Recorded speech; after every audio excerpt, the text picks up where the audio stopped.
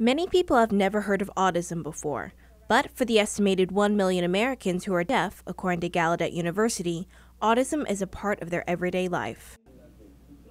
Audism is when a person who is hearing thinks that they're better than a deaf person. Dr. Stephen Hardy is an American Sign Language professor at the University of Florida.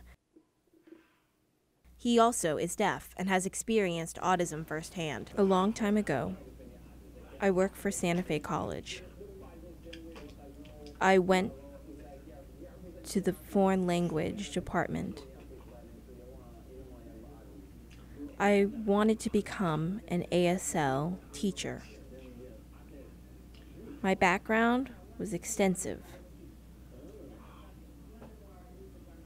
They hired the interpreter. Dr. Hardy is not alone. Deaf individuals often face discrimination while in the workplace, whether it be having difficulty finding a company that will provide accommodations for them or even being considered for a promotion. I always tell deaf people that we have to work 3 times harder than a hearing person to prove that we can manage, the job that we have. Job discrimination isn't the only way deaf individuals face autism. For many, being pulled over by a police officer isn't too difficult of a scenario. For those in the deaf community, though, communicating with police officers during traffic stops can be altogether challenging. Even simply grabbing for a pen and paper can be mistook by officers as grabbing for a weapon.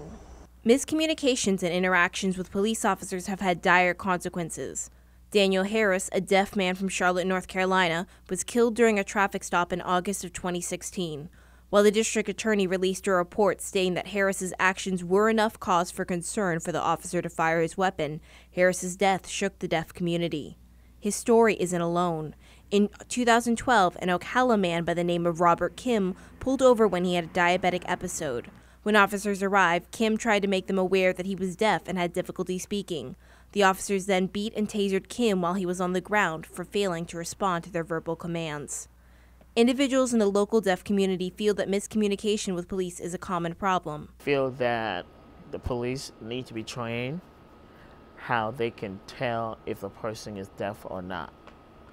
And they assume that deaf is hearing.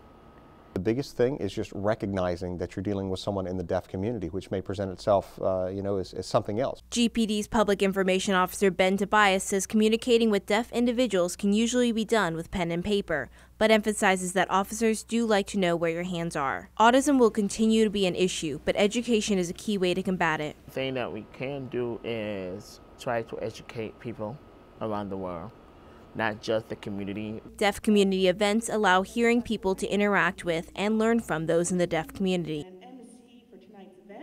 As for Dr. Hardy, he will continue his part in educating. My role is to build bridges, to connect both worlds, and to share understanding. And he does just that. Caitlin Bernitis, WUFT News.